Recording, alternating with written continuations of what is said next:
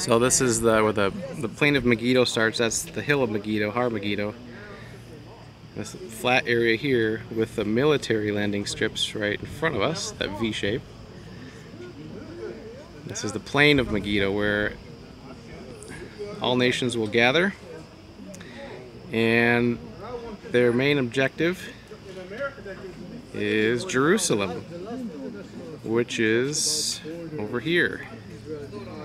You can barely make out a skyline straight ahead. That's Jerusalem.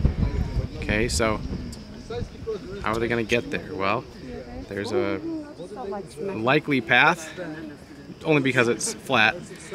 You can kind of see where the plain kind of goes off in the distance and there's mountains, but before that you can kind of turn right and then you can go behind these hills.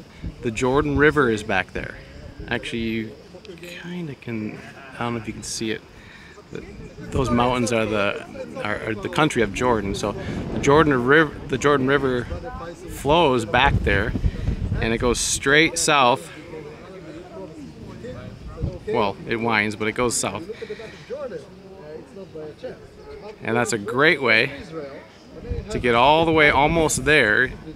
And then once you're there, then you gotta cut back west to get to East Jerusalem. Of course, East Jerusalem used to be Palestinian controlled, and the UN under Obama let a resolution pass that they don't recognize the Jews' authority there.